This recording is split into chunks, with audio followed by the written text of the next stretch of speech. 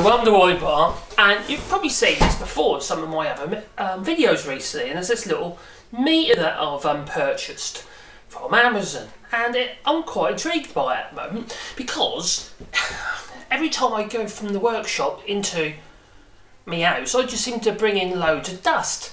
And not only that, with the dogs and what have you, they also make a bit of a mess and we have dust everywhere. But I was a bit curious because I've been sort of like doing a little bit of had a few little tests recently on various filters and what have you, air filters and air purifiers.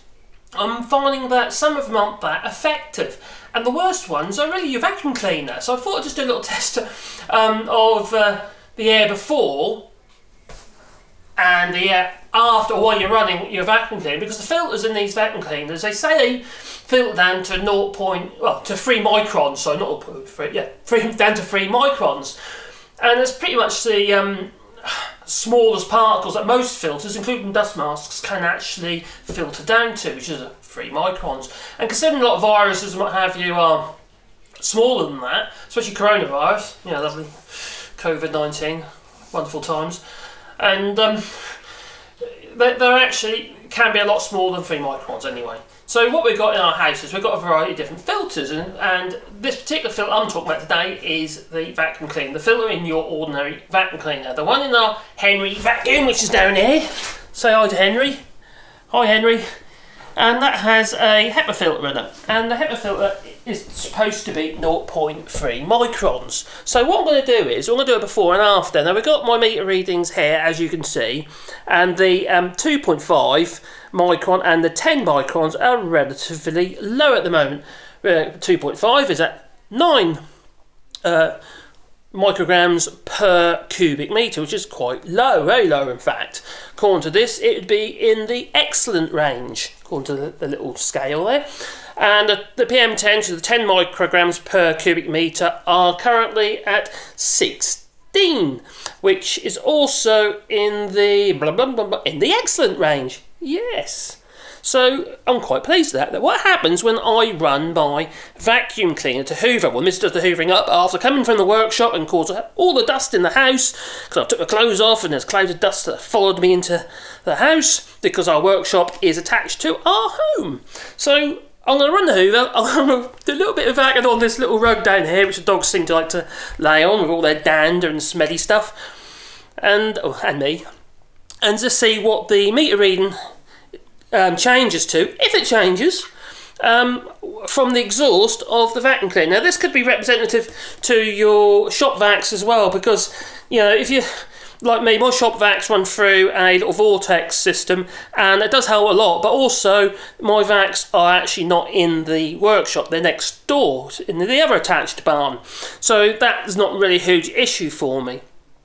But if you're just using an ordinary shop vac and you're using it in the workshop, well, they have filters in them and they're not going to be filtering down any smaller than 0.3 microns if you're lucky, and that will clog up pretty quickly with a shop vac.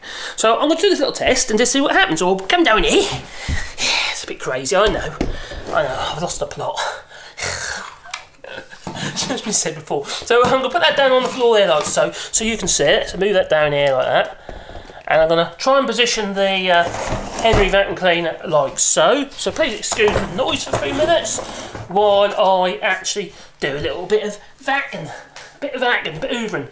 So anyway, now the point about this is we actually run some air filters in the house by Levoit, the LV133L filter, which I can show you in a minute, which does actually work really well and it helps to keep smells down in the house as well. But my point being is I've actually done some videos on the air filters, air purifiers before, and I've had quite a few comments on there from these poor sods living in the United States, where all these forest fires are, all these wildfires, and they're saying that their air quality is horrendous at the minute. So I thought it might be quite a good idea if you get yourself one of these, you know, and let's see whether or not you're in the safe limits. But let's see what happens when we're using the old vacuum cleaner, or this Henry here. It was made by Pneumatic. It's actually very old. This is about 20 years old, this vacuum cleaner, so that's quite a bit about it. I have had to change the brushes in at once, and that is all, and a switch. Oh yeah, and a hose. But apart from that, it's still going. So let's turn it on, see what happens. Right, so currently we have PM 2.5s are at 12, and PM 10s are at 19. So 12 and 19. So see what happens.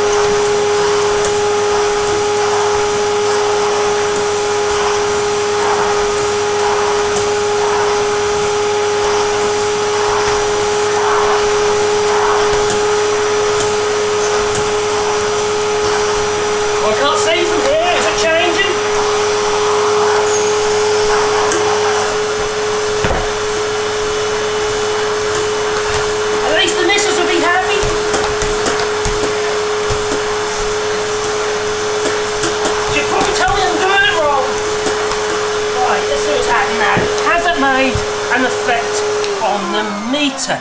Now it was on 12. I was actually watching that, and it was going up to around 20 from the exhaust on the air filter. You had 19, 20, but also the PM10s to 32. So yeah, that has actually gone up considerably. And is it coming down now, or is it? Yeah, that definitely increased. So the air filters in these, let's go down here. Oh, here we go. So the old bag filters, so it's basically just like the bag. Let's pull my trousers up. There you go.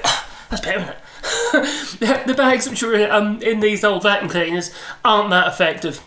Now it might be a HEPA filter, what have you, but not really funny. It's a filter that's literally full of dust and dander and what have you. You know, you're going to get a certain amount of work its way through the filter and end up coming out the exhaust of your vacuum cleaner.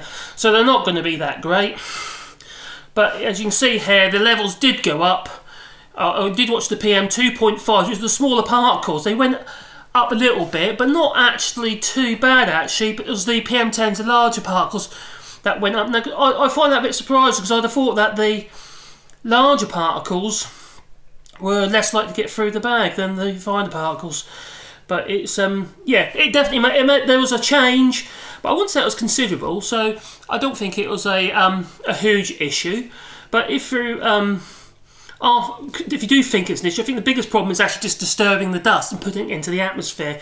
Now, I don't know if you've ever been around with a brush and what have you, and started sweeping up in the summer, and you're watching the light shining through the through the window and what have you, and you can see all the dust is just floating around everywhere, and all you do is create a mess. Don't use a brush to brush your floors. It's a really bad idea. Use the old vacuum cleaner and what have you, and suck the old dust up. And the same applies really in the workshop, because all you're going to do is end up sucking all that old dust that you've been either sanding or from the machines and what have you.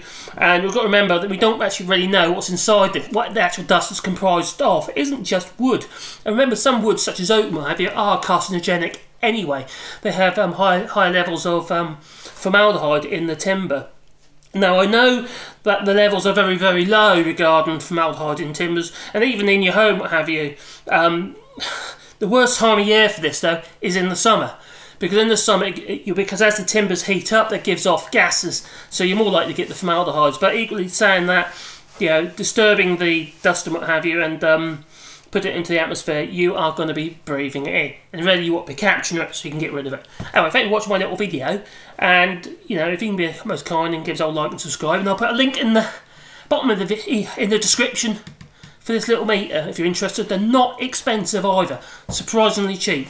And this particular one seems to work really well. I've played about with some others, and I wasn't that impressed with them, to be honest. And also, they didn't have the CO2 reading either. So this one I think is definitely worthwhile buying. If you most kindly give us a like and subscribe, and maybe click the little bell icon, and you know, you'll get a warm fuzzy feeling in your pocket. That'll be me uploading another video. And if you are suffering over there in the United States regarding all these forest fires, or anywhere in the world, you know, put a comment below and what have you. It'd be quite, you know, it'd be quite interesting to see how you guys imagine what you're doing regarding this, you know, quite tough times. So thank you for watching. Caroline, can you help me up? I feel like a beached whale. Oh, hello, Wally. Hello. He's a culprit. Look at this. You need me? Yeah, you can help me up. I'm stuck on the floor. Oh! I was joking.